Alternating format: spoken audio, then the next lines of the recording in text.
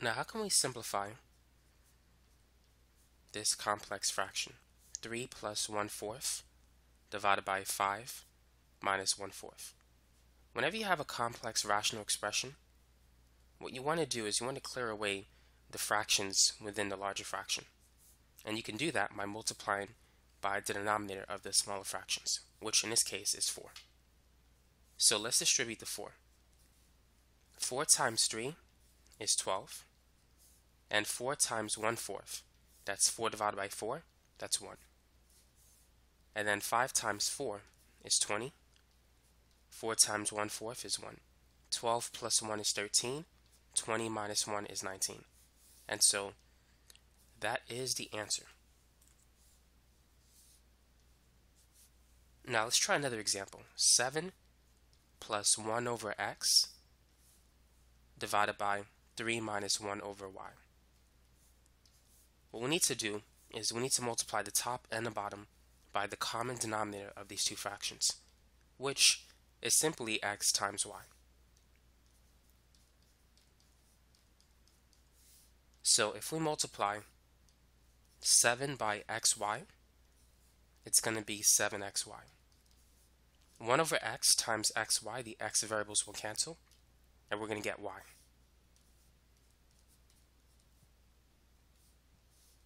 On the bottom, we have 3 times xy.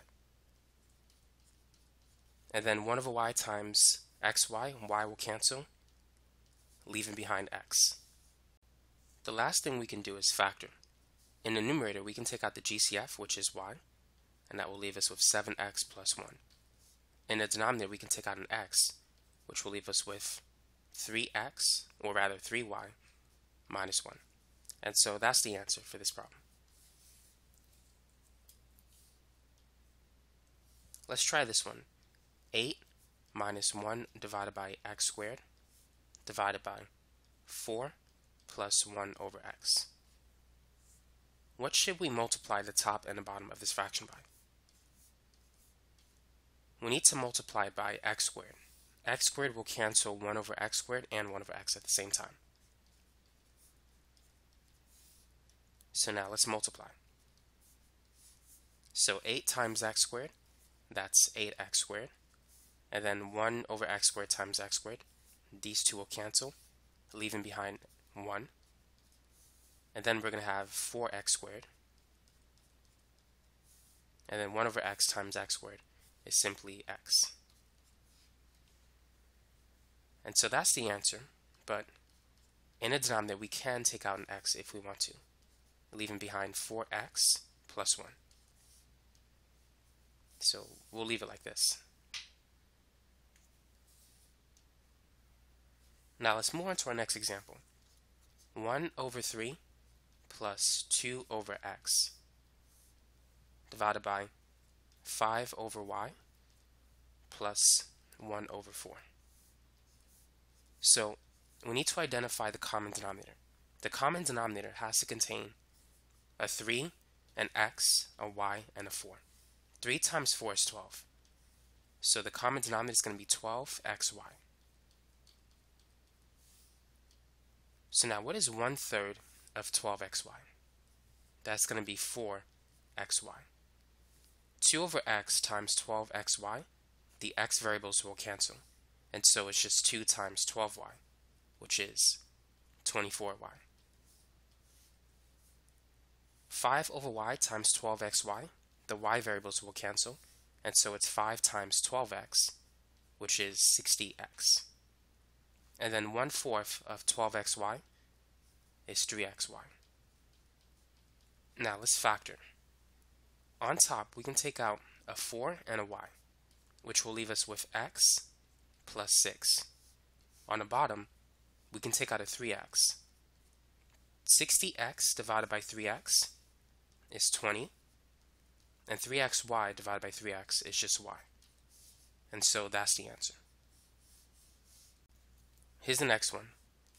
X squared divided by x minus 2 divided by 3x over x squared minus 4.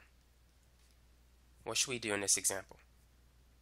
Now, we only have one term and the numerator of the large fraction.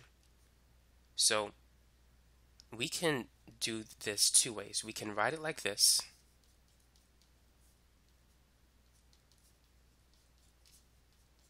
or we can try just to cancel some denominators.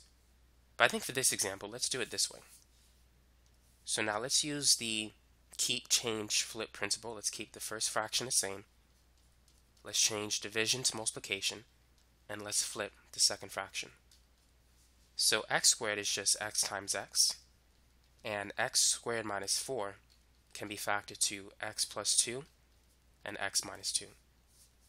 And then here we have 3x. So we can cancel an x minus 2, and we can cancel an x. So the final answer is x times x plus 2 divided by 3. And so that's it. Now let's do this the other way.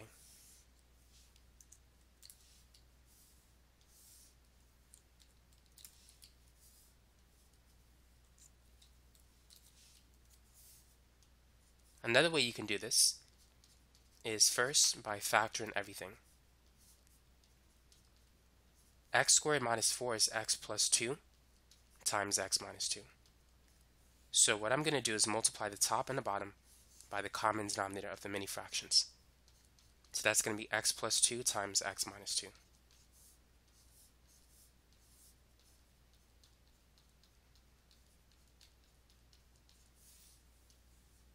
So these will cancel, and these two will cancel. So on top we have x squared times x plus 2.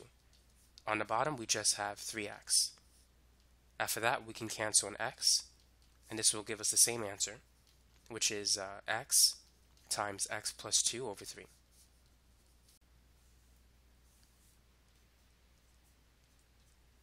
Here's the last one for this lesson. Go ahead and try it.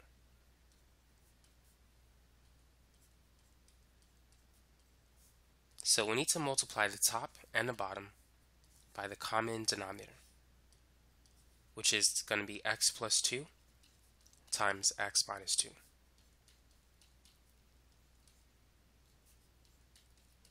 If you FOIL x plus 2 times x minus 2, it's equivalent to x squared minus 4. So 7 times all of that, it's going to be 7 times x squared minus 4.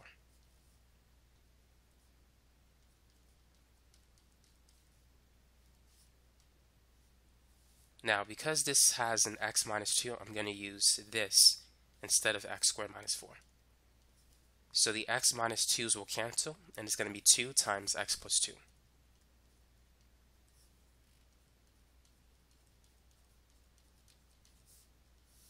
Now the 5 doesn't have an x plus 2 or an x minus 2. So I'm going to multiply 5 by x squared minus 4. 1 over x plus 2, I'm going to multiply it by this. And so we can see that the x plus 2's will cancel, leaving behind negative x minus 2. Don't forget about this negative sign. Now let's distribute, and then we can combine like terms.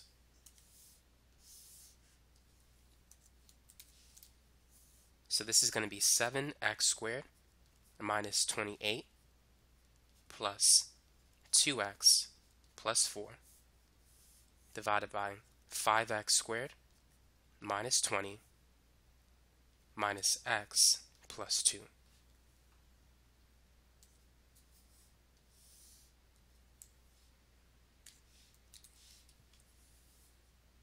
So what we now have is 7x squared plus 2x, negative 28 plus 4, that's negative 24. And then 5x squared minus x, negative 20 plus 2 is negative 18. So now let's see if we could factor the two trinomials that we have.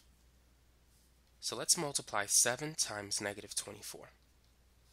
7 times 20, if 7 times 2 is 14, 7 times 20 is 140. And 7 times 4 is 28. So if we combine 140 plus 28, that's 168. So what two numbers multiply to 168, but add to positive 2. 24, by the way, is divisible by 8 and 3, 6 and 4, and 12 and 2. Now the reason why I did that is so that we can find some other factors. So because 24 goes into 168, all the numbers that go into 24 also go into 168. So we can divide 168 by 4 if we wanted to. That would be 42. We can divide it by 6. That's going to be 28. If we divide it by 8, that's 21. If we divide it by 12, that's going to be 14. Notice that 12 and 14 differ by 2. But since we want positive 2, let's use negative 12 and positive 14.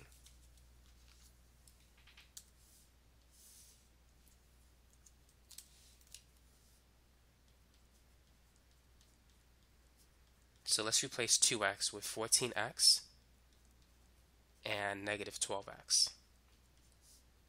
Now let's see if we can factor this stuff on the bottom. 5 times negative 18 is negative 90. Two numbers that multiply to negative 90 are negative 10 and positive 9. And also they add up to negative 1. So let's replace negative x with negative 10x plus 9x. And now let's factor by grouping.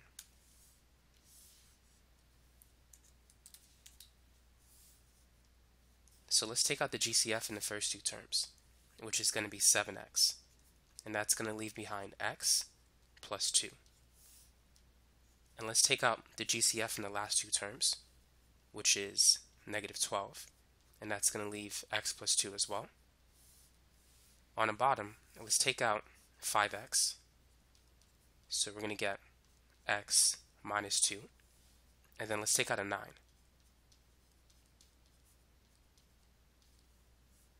So therefore, it's going to be x plus 2 times the stuff on the outside. That's 7x minus 12 divided by x minus 2 and 5x plus 9. So we can't cancel anything, but this is the answer in its fully factored form.